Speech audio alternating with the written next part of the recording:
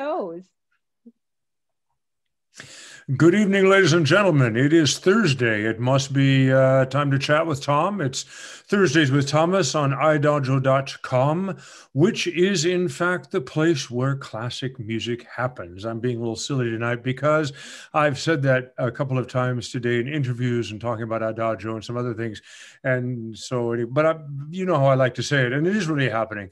But the one thing I really like about the Thursday evening conversation is one, I've really gotten to meet a lot of different colleagues that I probably never would have met other than this forum. And then sometimes I get to visit with old friends. And tonight's a really comfy December, kind of snowy across Central Europe. You're in Berlin, I'm in Zurich. Visit with an old friend, a wonderful colleague. We haven't sung that much, but a couple of times. The one, the only Ailyn Pérez. Welcome. How are you? Woohoo! Woohoo! Exciting. I love that intro. Well, we have, it's fun. We have quite a wonderful group of people from all over the world that are checking in on idagio.com, and they may not catch us live, but they'll come and catch us on the rebound, because everything we do in Idagio Live lives on the Idagio Live YouTube channel, and I think Vimeo as well.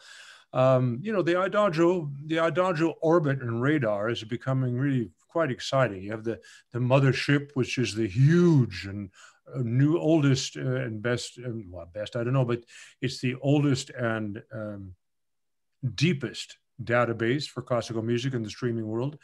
And because of COVID last spring, we thought we would just jump up. I can't say we, because I've kind of been on the skirts of Idagio, or on the outskirts of Idagio, and now I'm in the middle of Idagio since it began. And Tiljan Sukovic, the founder and owner, is a friend of mine, and I think he just really saw what was coming.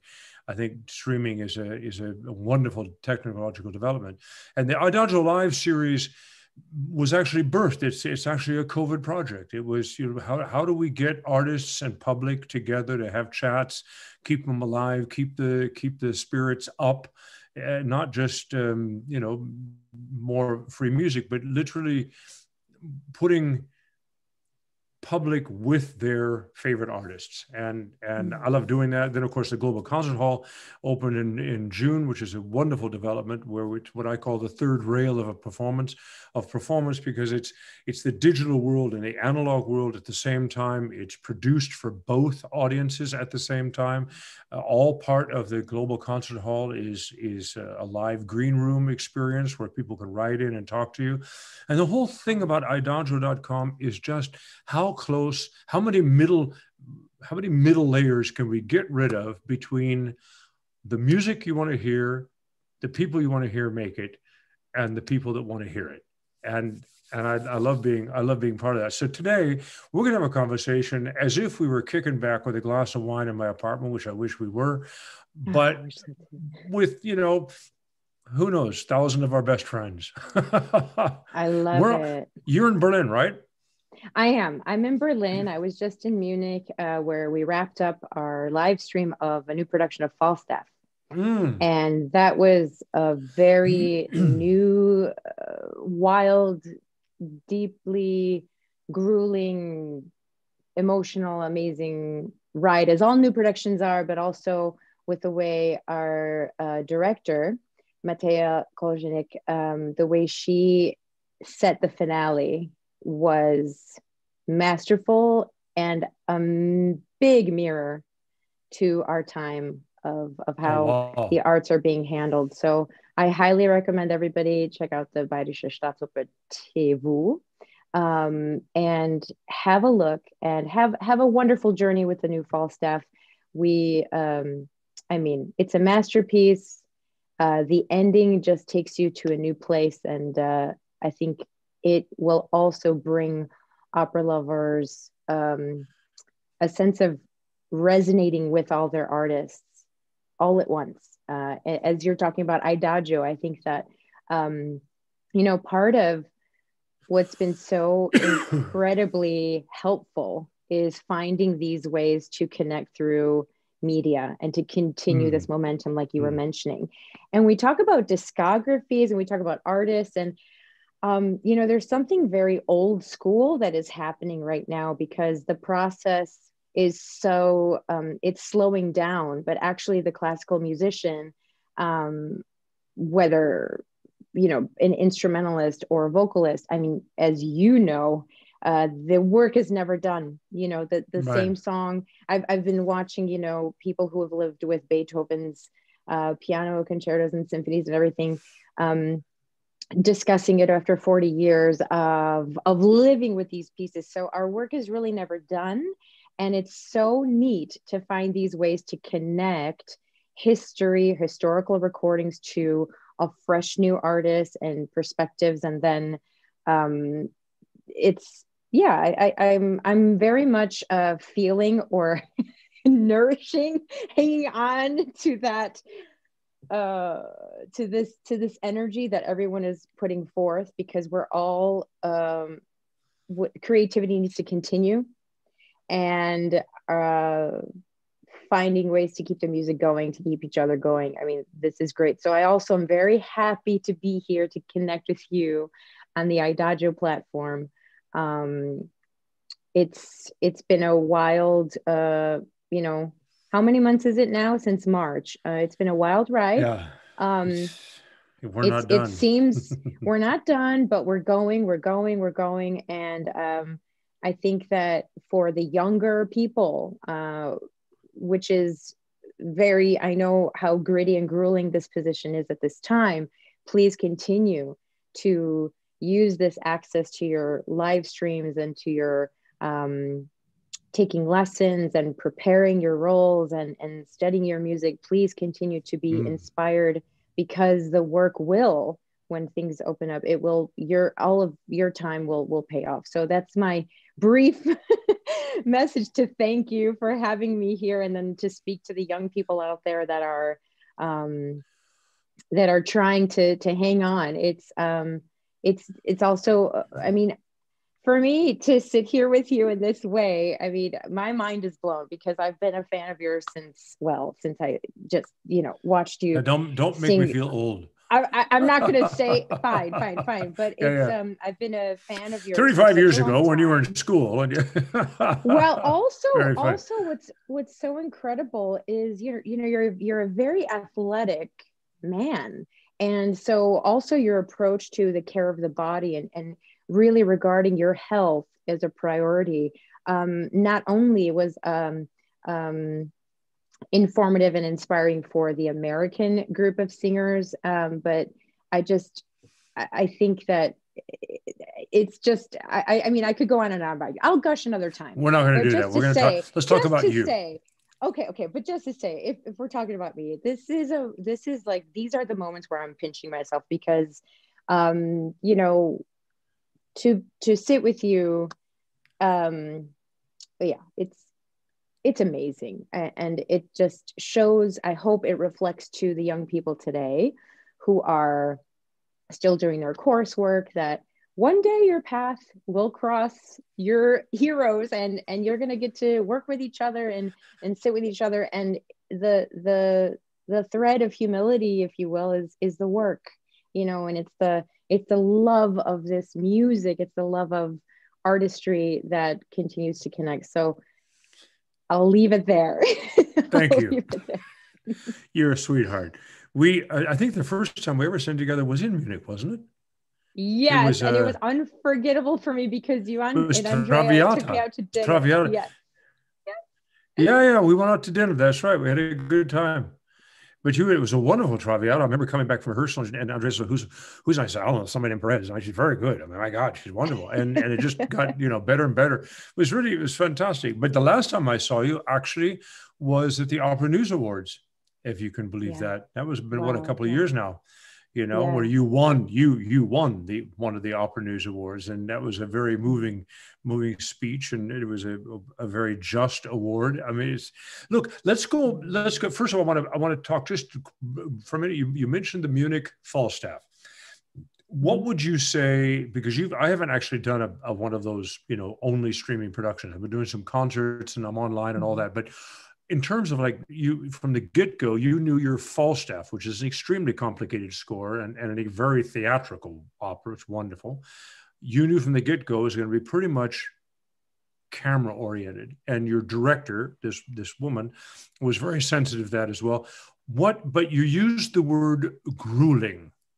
On top of all the adjective, you snuck in grueling, and grueling means, oh my God, it was an awful lot of work. What's the difference, did you feel, between a normal production, whatever that is, and this production, and what was it that was grueling? I think spacing is, I think stage deportment is one of the least, probably the least amount of training that we are able to comprehensively just address in a rehearsal setting beyond the musical score. I mean, it's already, many people may not know this, but when we arrive on day one, you are off book and you are basically straight into stage rehearsals. I'm not straight rehearsal of the movements of staging, and that's skipping a heck of a lot of steps, which is a consensus of tempo, a consensus of musical ideas, the profile of the character. And so in a way, it's assumed that you have all that wherewithal, and you're just going to nail it. And so, you know, that's a tolerance. Yeah, that's what I call grueling. Yeah, but you're hitting me where I live. I know exactly what you mean. I know exactly what you're describing, and it is kind of surprising that in a musical art form that the first couple of days of, you know, is not about the musical essence, because quite frankly, especially Verdi, if it's not musically locked into why that musical language for that character, it doesn't really matter whether they go left or sit at the table or jump off the balcony. But you know, so I know what you mean. You could, but on the other hand, opera houses are very busy, very complex schedules, and you know the producer never has enough time. I don't care if it's 6 weeks or 6 days or 6 hours; it's never enough time. And fair enough. And so there's always this hit the road running when you walk into an opera house, right? Yes, and that is really a thrill to just kind of walk in that calling and think. That was a you know, I learned that from working with Joyce DiDonato in that the Jay Kagi opera, The Great Scott. I want to talk about that. Because in the room, it was one of the first times I ever did a new opera, created a role, right? So, and we're working, it's like top, you know, everyone's always top people, my gosh, all the time. But, you know, and so I had that moment of panic where I think, I don't get it. I don't know what I'm doing. I don't know what I mean. I know what I mean, but and then walks, you know, here comes Jake must have loved that. Because Jake loves singers. He loves sopranos.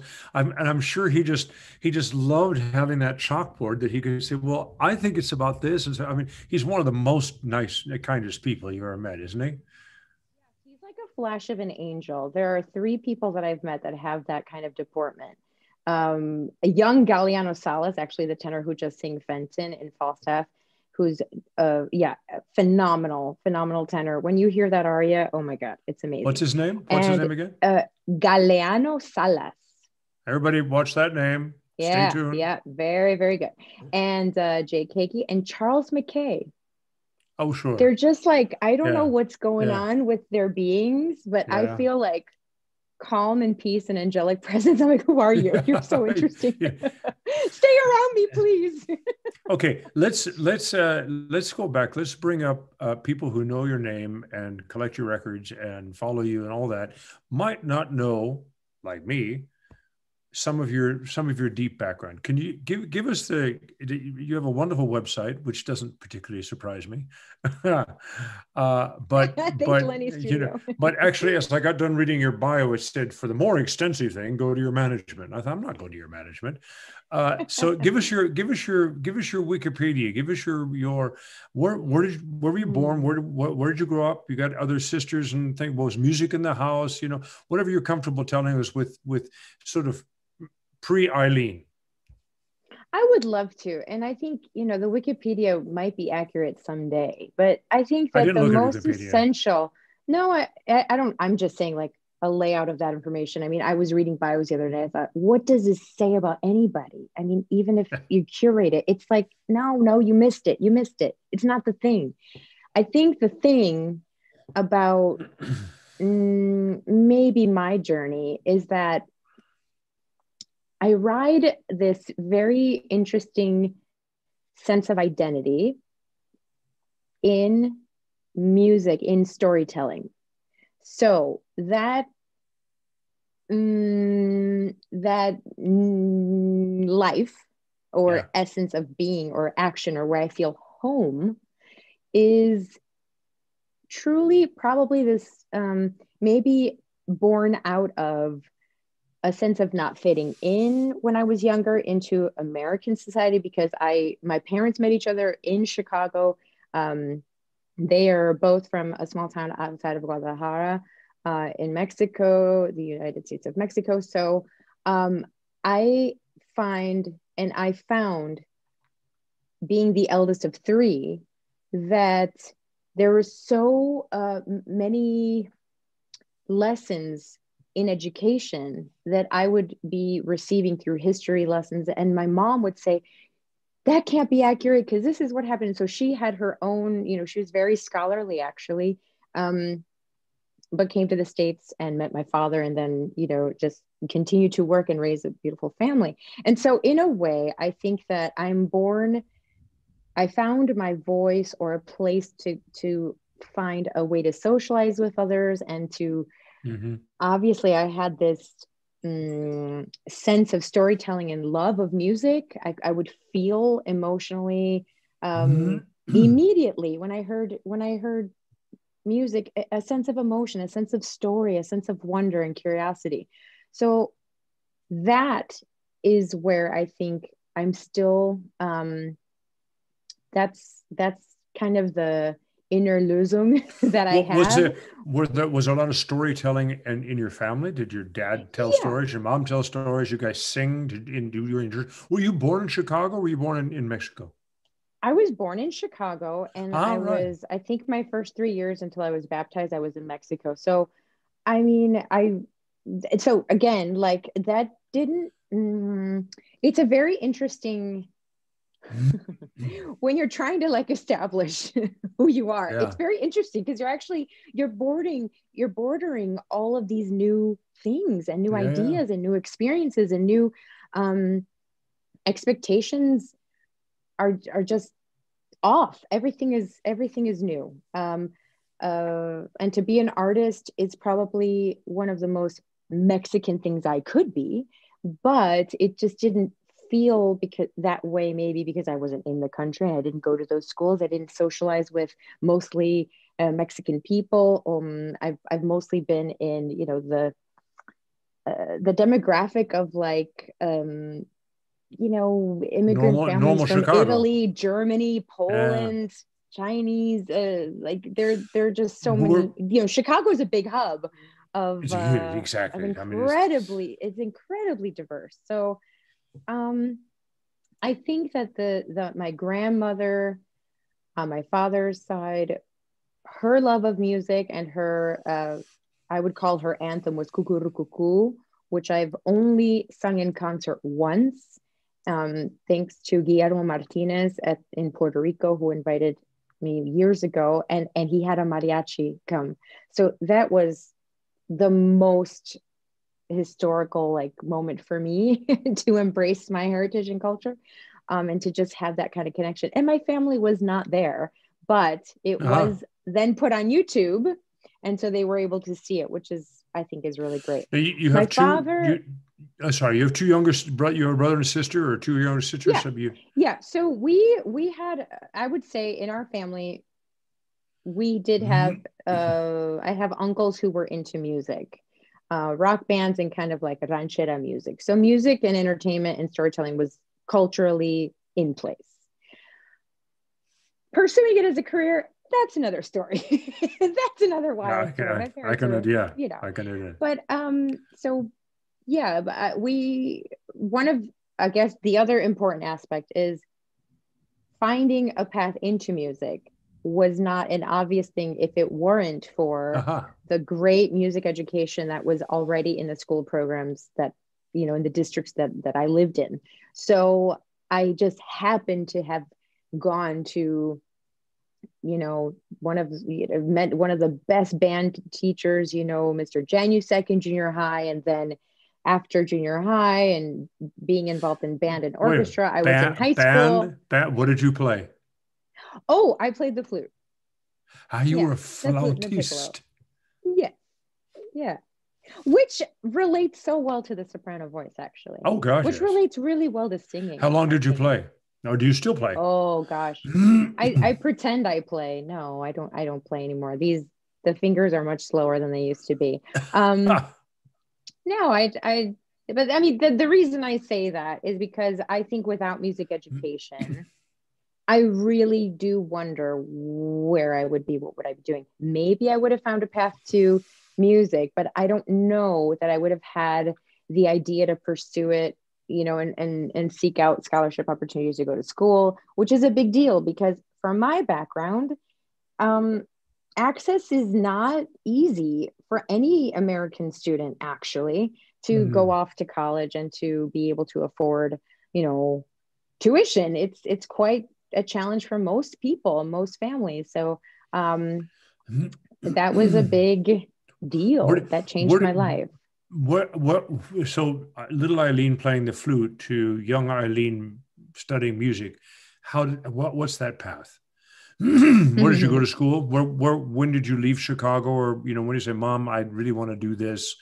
And she said, oh my God, my little baby. Oh man, my poor parents still, they thought I was like going to go to school and then like come back. They didn't think I would keep traveling, you know? It was like, once I was, you know, moved out at 17 to go live at IU's campus, I never went back for all I can tell you is remember that with your own kids, because, you know, we do it to ours, and then you have your own kids and grandkids, and, you know, what's all this independence? Why can't we all just be a family together and stick around and go on vacation? And I feel like something out of the National Lampoon, series, but vacation series. But I mean, yeah, everybody has to fly. Everybody has to fly. You have to go. You know, that's what we do. Yeah. So where did you go to? Where did you go? Where did you decide? What would you say you really started locking into the musical thing? Oh, it was locked. I mean, there is no other way forward. I mean, I think because of the way the music was approached when I was in my, you know, junior high days of like 11, 12, and 13 years old, there was an intensity and a thrill to leading to playing, performing. And then when it became musical theater in high school and concerts, we served the community. I went to Elk Grove High School, and then I went to IU. I mean, IU is magnificent. It has one of the most IU for everybody, that's Indiana University, right? Yeah, in Bloomington. And it has the most astounding collection of recordings and original music. I mean, you can just school. Amazing. And then with was Margaret Harshaw there when you were there? Was she still alive? She was not. She was. I don't know if I was there from 97 to 2001. So I think she probably retired just before. Yeah. Legendary voice teacher. Yeah. Oh. Yeah. My goodness. Right. I know. She influenced so many great singers and teaching. It's so great. So how long were you in Indiana? Did things start happening in Indiana? Because I have the feeling that it was AVA that kind of put you on the as usual. I mean, the American Vocal Arts Academy in Philadelphia, which has such a track record of great singers. You're right. It was there that I think opera, you know, being an opera singer started to come together.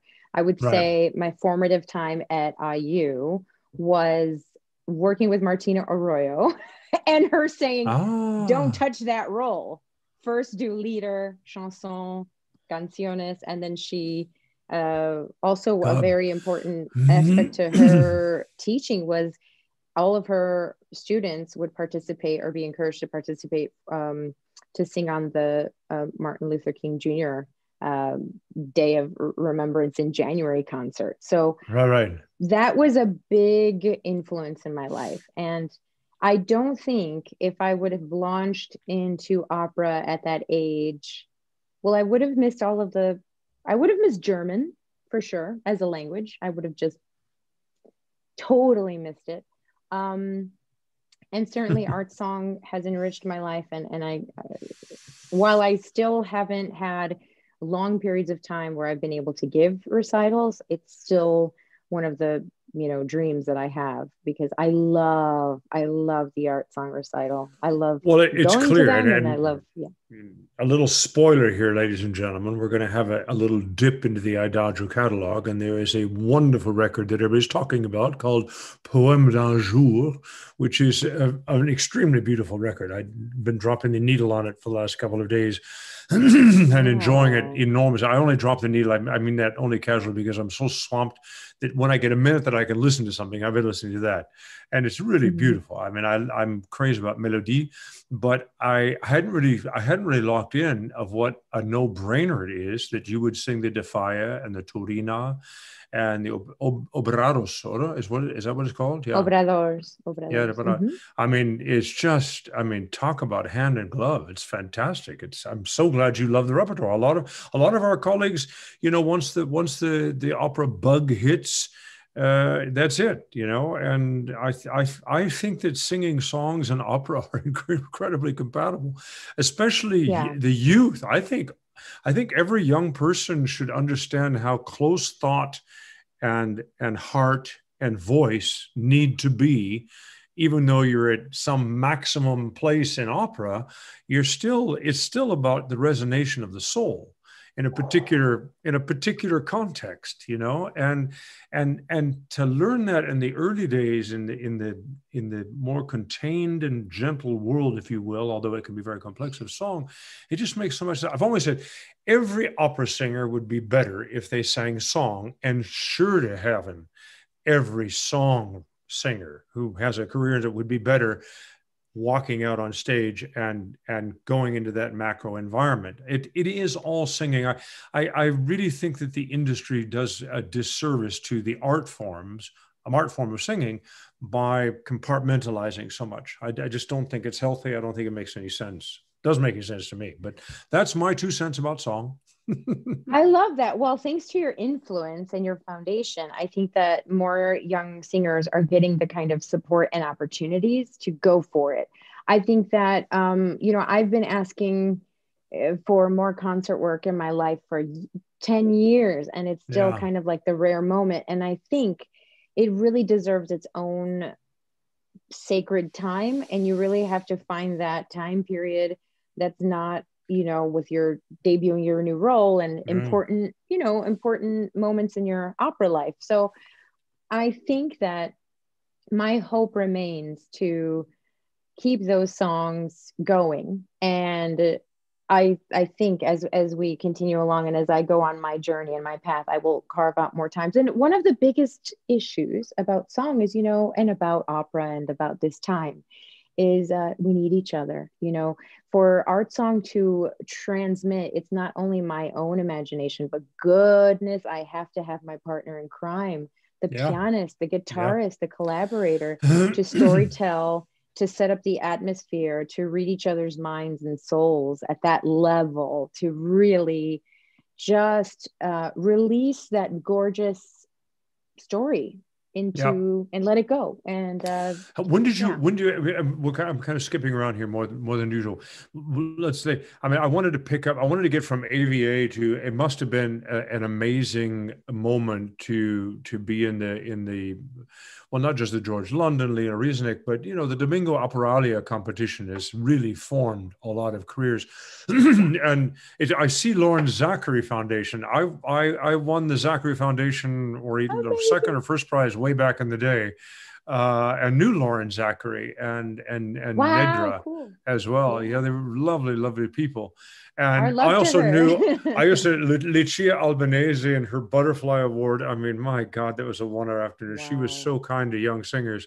And Yeah. I get that. You've mentioned young singers a couple of times, and I appreciate you mentioning my foundation. But for me, to me, not just this period, but this COVID crisis has brought it into stronger relief. And I was having a conversation this morning. There's nothing more important for us that we can is to create platform for young singers to sing. You cannot become a singer unless you sing. And quite frankly, you can't become a singer, not just sing. You need to sing and mess up. You got to be able to do it and risk and come off and go, oh, that was really a bad idea. and not be punished for it. Yeah. There's just too much, vulture kind of the next voice. And then it maybe doesn't, I just want to help my young colleagues get their feet, find their way, and I enjoy it. And now we both belong to the, I'm embarrassing myself. I've got so many notes here. In Paris, Ooh. the ambassador, the Opera for Peace program, which is absolutely wonderful. Have you had some activities as an ambassador for Opera of Peace? Not quite yet, although I'm in dialogues at the moment. But already COVID kind of settled the programs down, but because it's the same with me. She's had several different interviews and where she's been able to dock into other programs, and Opera for Peace is a wonderful program, but actually a produced Opera for Peace event, I think Julia has had to wait a little bit. But anyway, and we will wait. And I think that one of the strongest elements to this is, again, look at the ambassadors, to know that every person on that list is willing to be contacted, to speak on, and to act as a connector as well in this way, is a fantastic step forward for the industry, for ourselves, for humanity, and for the community. And I think that existing, and then as it gains energy and opportunities for us as we go along in these times, as everyone is adapting, we're going to see beautiful creative ways that's way more intentional, I think, and focused. So I like that, and it's certainly something that I want to keep being a part of. Well, we'll talk more about teaching and mentoring. I want to go back to, I mean, you won the 2012 Richard Tucker Award, which was, a wonderful, I was involved in that a long way. Our paths have really crossed in so many ways. And I mean, and you were the first Hispanic recipient of the award in the 35-year history. That does resonate, doesn't it? That feels like something to you. This is important to you, isn't it? Yes, it's, of course, it's so important. And I think that what happens, I don't know if you felt this with the Metropolitan Opera competitions and having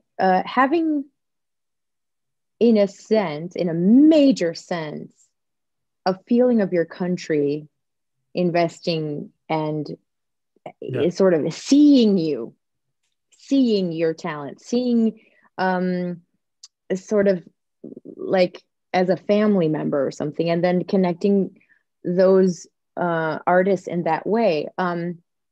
That's a major moment. And in that moment, I think that as I have had, looking back to those times, and even, you mentioned the Opera News Award. I mean, I found it so important to realize that as much as I love that moment and the achievement element of it, which is absolutely an honor, that beyond that, and probably more centrally important, it's never about us. It's about this foundation, what they're doing, speaking on them, supporting them, showing activity, and again, making that importance of connecting to the next generation and like bringing people up in that way and behaving more as a leader or taking on a certain Good responsibility. That's what I think is like, it's fantastic. More of the kernel of what those moments have resonated with me, because what I found when I was thinking in sort of like the achievement way is that it's very it's crazy, and in a way there's something in me that feels like separated out, and I don't resonate there. I need to be like, and we're together here, I like connecting. And so that also has been able to inspire me to see like, okay, now with that, what am I saying? Now I'm representing this person and this foundation and this legacy, and what are the qualities I'm bringing to this industry today and every day a little bit better. So so wonderful identification, and you're in the perfect age because you're in the middle of what you are and who and what you can do, and you've got your considerations about what's next and all of that. But you still see the generation in front of you, and you're very respectful. But you also very much obviously can feel the eyes on you as a role model of the younger generation. And what you've just said, I think is incredibly important. And that's one of the reasons I started the foundation. It's one of the reasons why I'm so busy in it, because I could feel in my generation that was sort of falling apart, and I've always felt very strongly about what we call the collegium, colleagues. We're in this together and doing this together. But as I've gotten, and for some time I've taught on the side, and I'm glad somebody challenged me to that.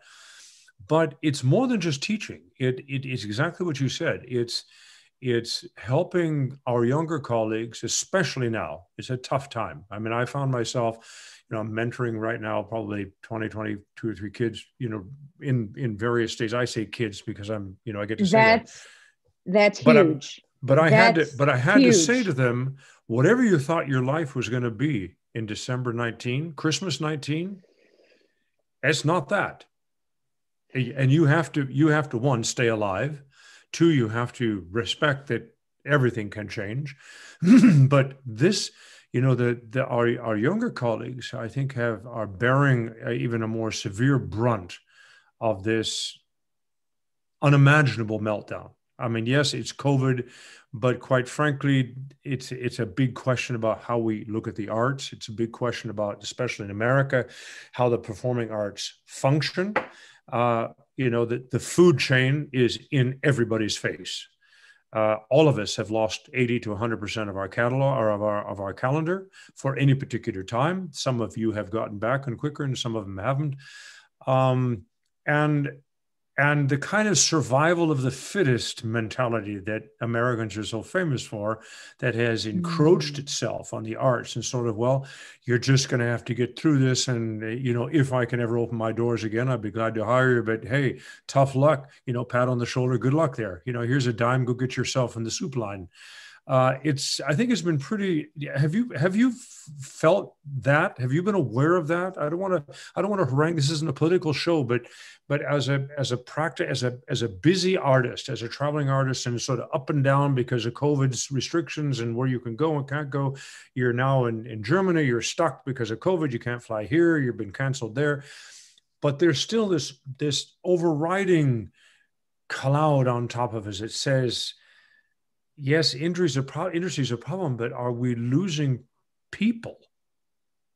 Are we losing our public? Are we losing people on a general level that says the arts are really important?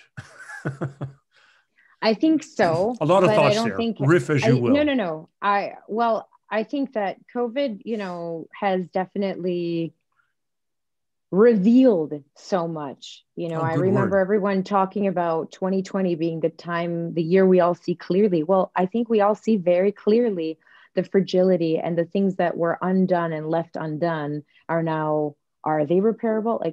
We don't really know.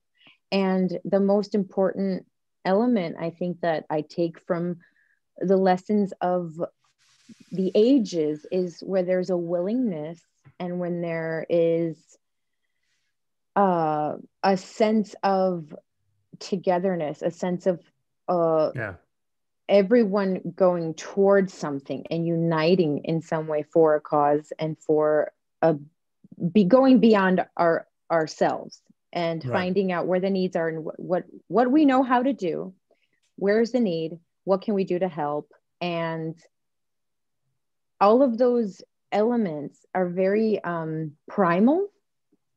But I think that I think that the business model for the theaters we've long needed overhauls all good across. For you.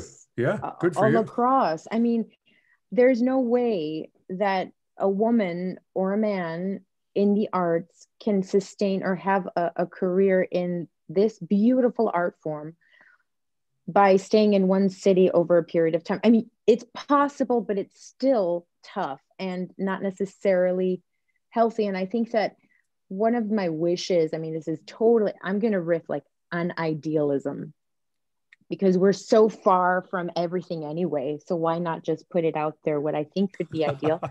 I think that, of course, pop culture feeds on, negativity it's so much easier to destroy something. It takes so much more care and effort to build and create something. It's so easy to knock someone down and be negative. It's so hard to see someone over a long range of time develop, not even just succeed, develop. So it's just not like now and you're done in 2 years, it's like, okay, let's see you over the next 25. I think you could try this, and that, the other. Okay. In a nutshell, I just think that it would be really important that as we're seeing things clearly, that we all realize that there's missing training on leadership. There's missing training in terms of defining the rules of how we work and how we're going to address each other.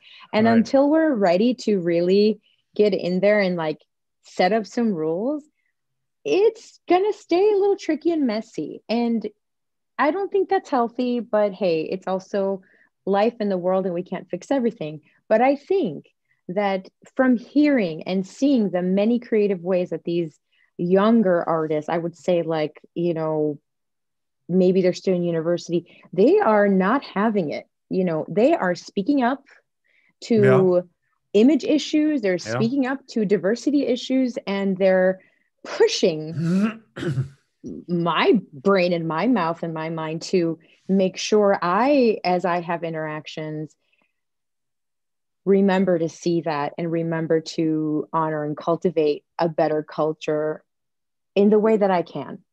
And so I think that is one of the biggest, hopefully one of the most important takeaways, that I know we can't all address and fix everything. And of course, the arts, one of the most amazing moments for our country are the Kennedy Center honors, or the Grammy Awards. And I think that for years and years and decades, I think that, we could all discuss appropriation of culture and the lack of, we all know that that there's talent everywhere, and not everyone has an opportunity or the access or the funding. So I think we all just need to take that humility and just remember that as we work forward and nurture and tell people, rise up, good for you. Because Wonderful. every voice is, I think, I read this, and I'm a big podcast listener.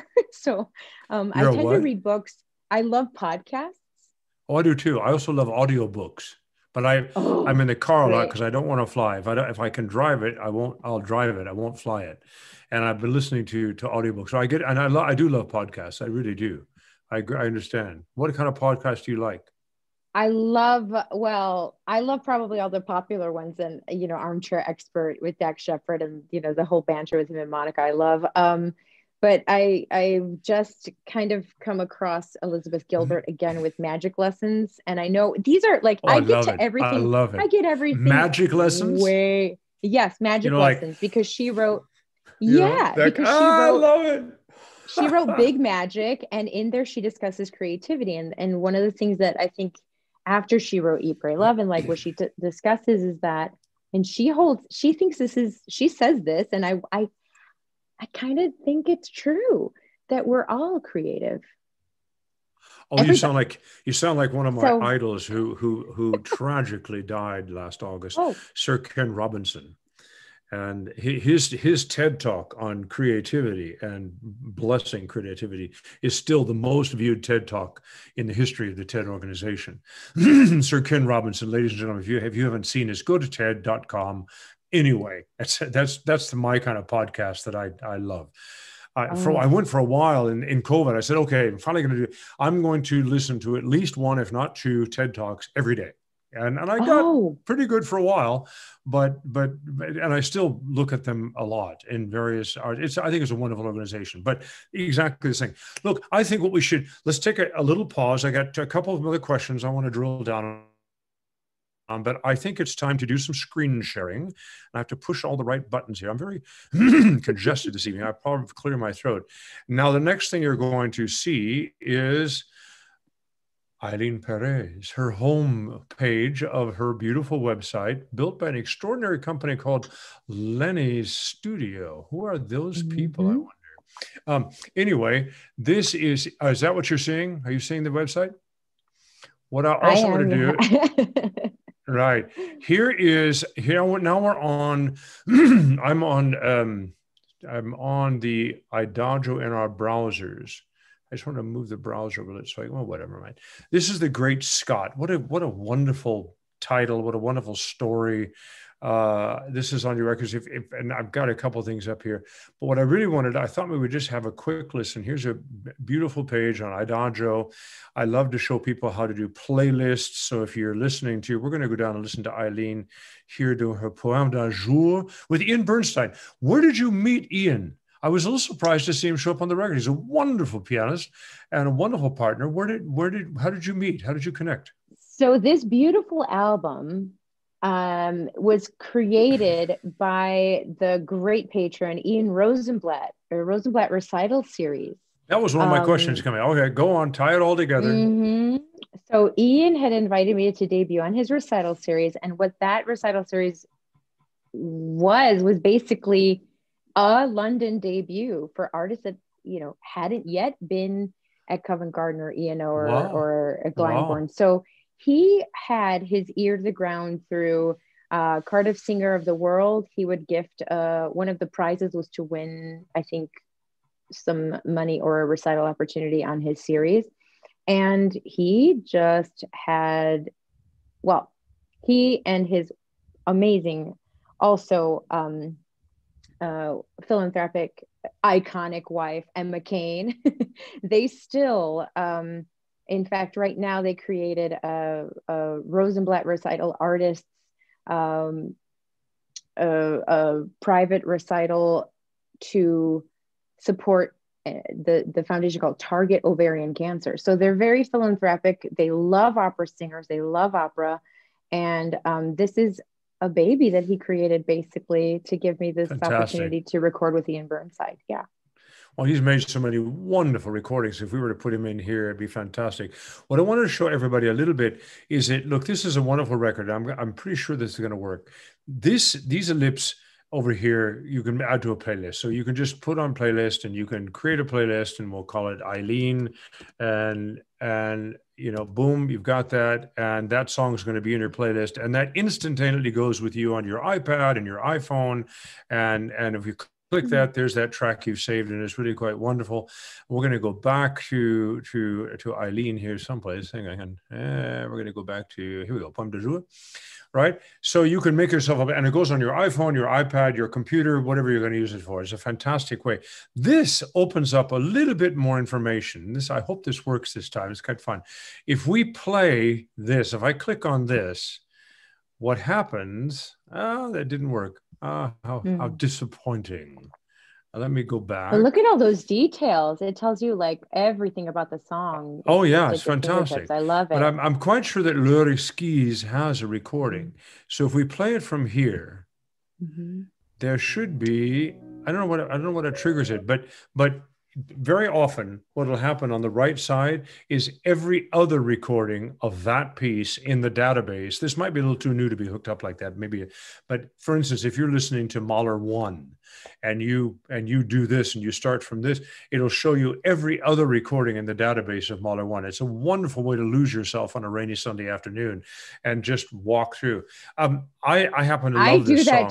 I do that too with music. Do you do that? That's I mean, it's really quite. What someone would notice on this, actually, if they play lyric skis, they might notice that if you, I don't know, if then suddenly Victoria Dos Angeles lyric skis comes up, that I sang it in the lower key. Ian Burnside thought, you know what, try it in this lower key and let's see how it goes, because it's the original key, and I tried it and it was so beautiful to sing it in that key. Well, I would love to drop the needle on something, but I was thinking might it be more fun to drop on, I mean, Obradors is not going to be so known. Turina, somebody brought me a song to coach them on Turina, Vado something. I looked at it, it was really quite interesting. I did not know this composer, wonderful composer. Of course, Fauré, you can't go wrong, and Massenet, and a lot of Hahn, and Defy, of course, is really wonderful. What should we have a listen to? I just want everybody to hear you. What do you like? Oh my gosh, my favorites? Yeah, that'd be good.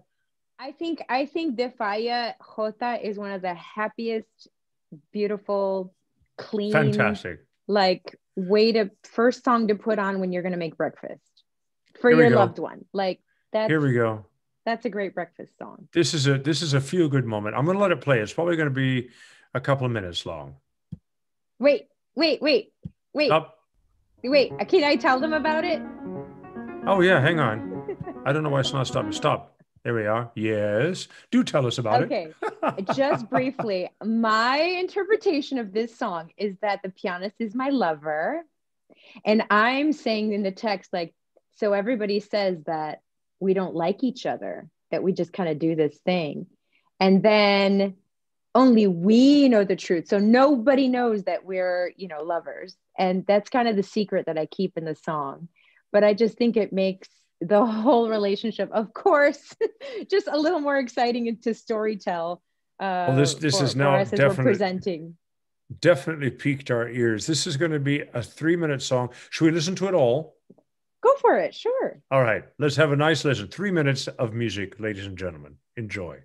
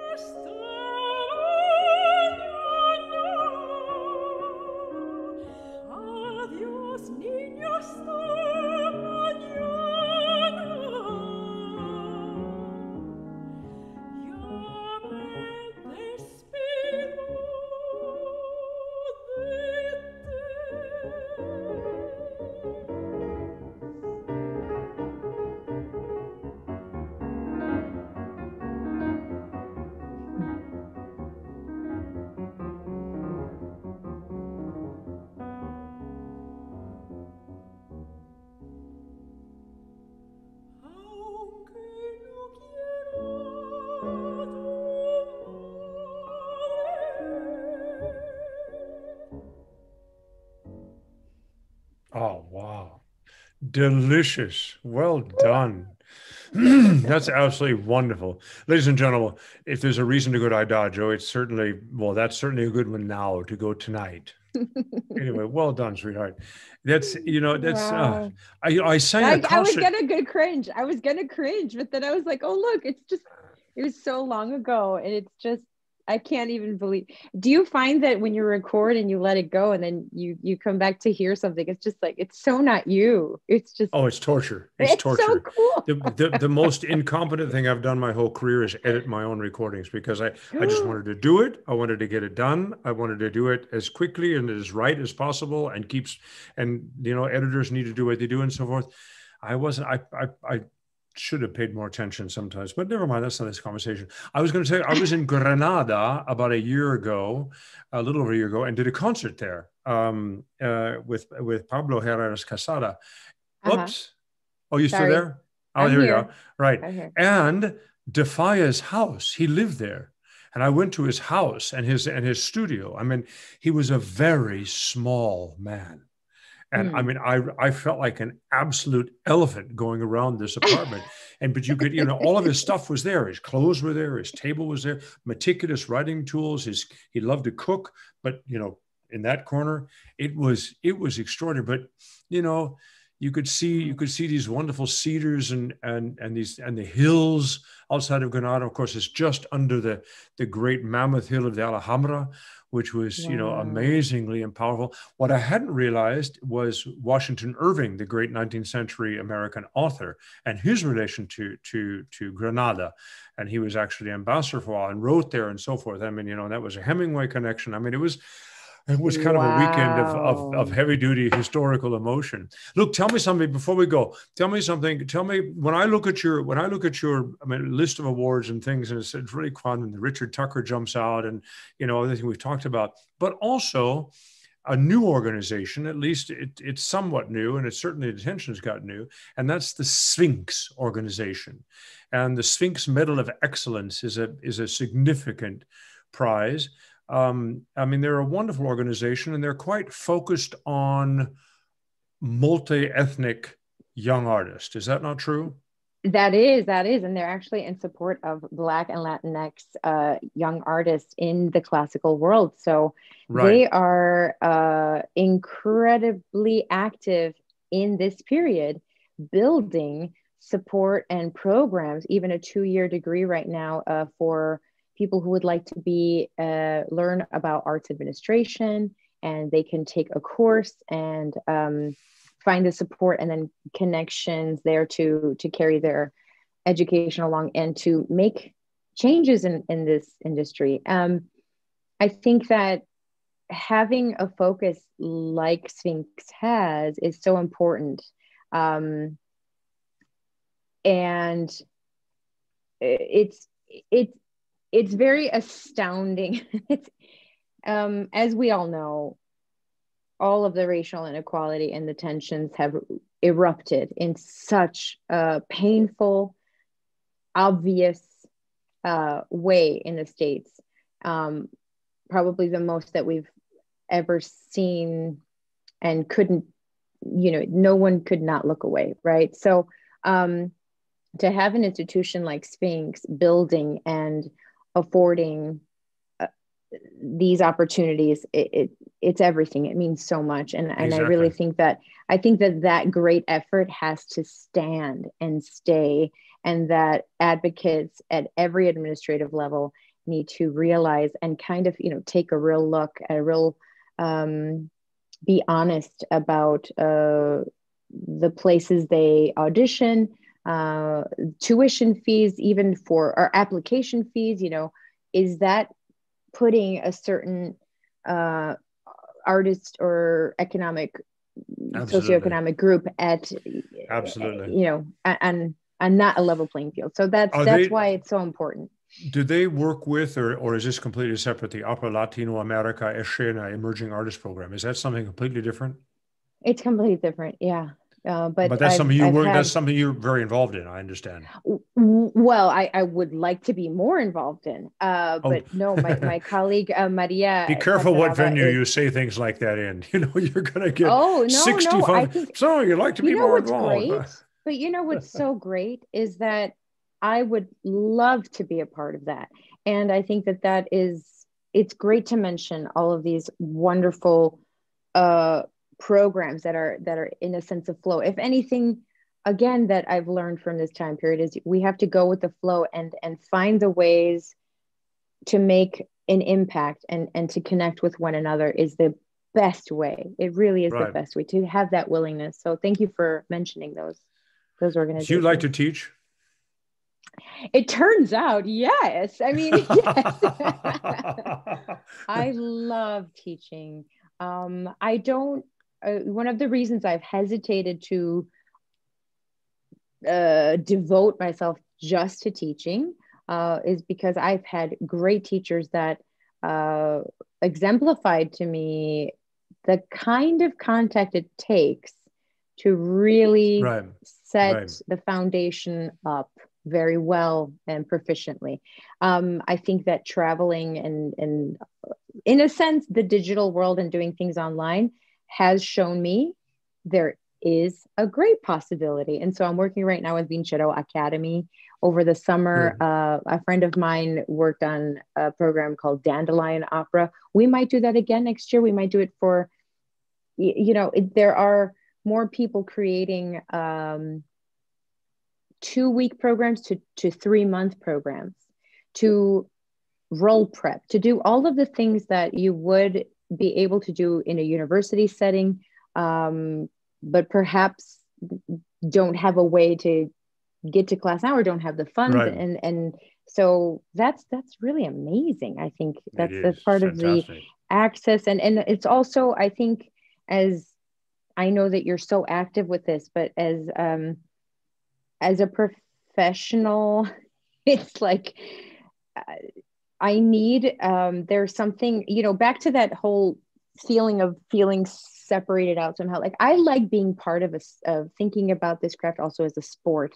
And one of the ways that I like knowing, what is a Zoom audition today? What is that going to look like? And how can I help young artists get ready for that? Because not only now do they have to sing real language presentation, but now they have to do it into a camera. How can we help them? Exactly. And also for the people listening, how can we help them be more educated about, looking long term for these young artists and not just trying to,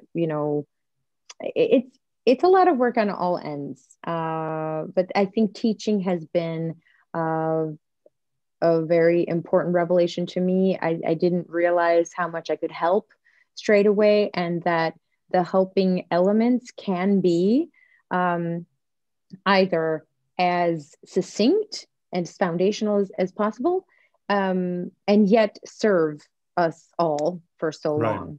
And I think that, again, I think that's why I am so invigorated by all of these wonderful programs coming up.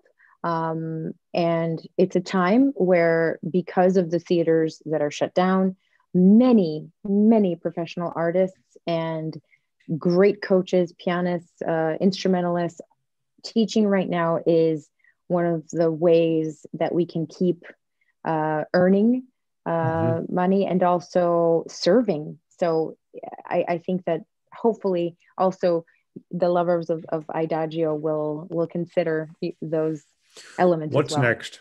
What's next? Why are you in Berlin, and when do you go home? I'm Where is going back home? to Is New York home? Chicago is home. Ah, Chicago's home. Okay. You Yeah. going home for Christmas? I'm not. I'll No. be home for Christmas.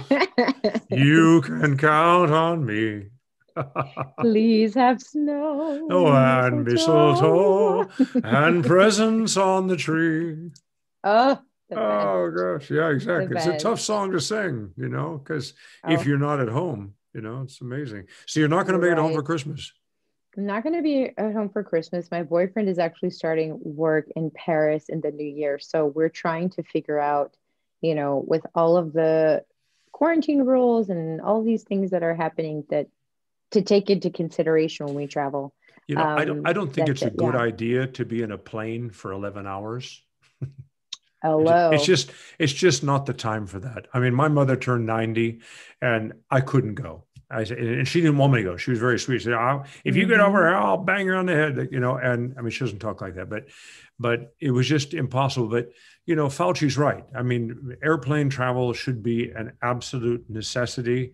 If you can avoid it, don't. And any long-term flights right now is just a bad idea. And America is just in a real tough time. And so you probably best, you know, bunkering in for the while. I'm glad to hear that. But you're gonna, is he meeting you in Berlin? You guys are meet, or are you singing? Like are you singing in Berlin?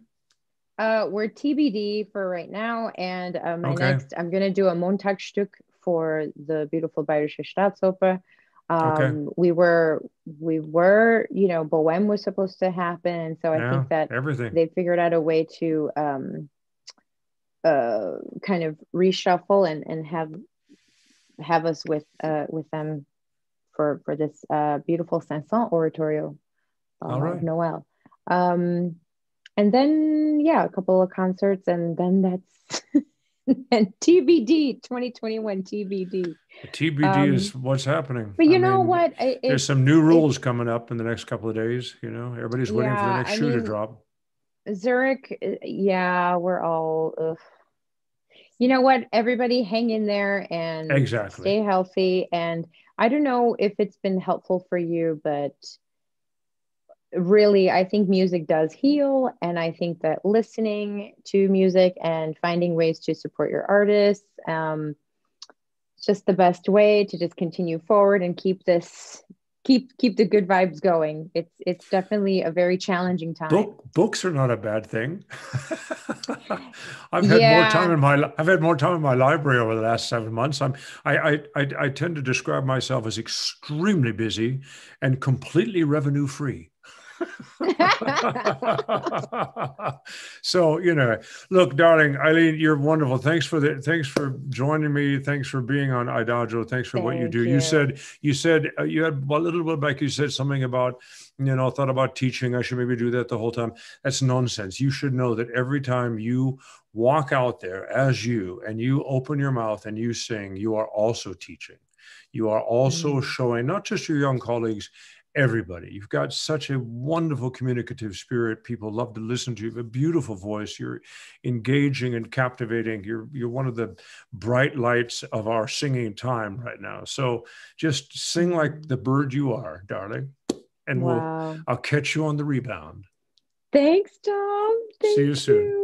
Thank you, everybody, ladies and gentlemen. Hang on, we'll just say goodbye, and I'll see you all on Tuesday for Song and Beyond. We're having a wonderful roundtable of people that have joined me before next Tuesday on the Hampson Foundation Song and Beyond series for IDAGIO. We're going to have 3 or 4 of the wonderful scholars we've had that have written shows for me and so forth, and have a wrap up time for Christmas. So do join us on Tuesday.